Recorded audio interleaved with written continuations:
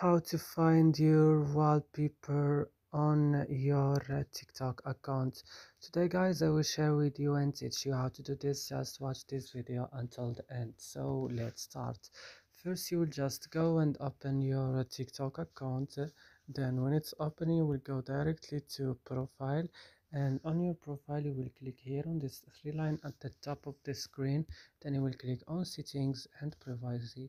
Then you will scroll down, click wallpaper, and you will click find wallpaper here, and here you will find wallpaper, and this is your wallpaper in your account. That's it. So I hope this video is useful for you.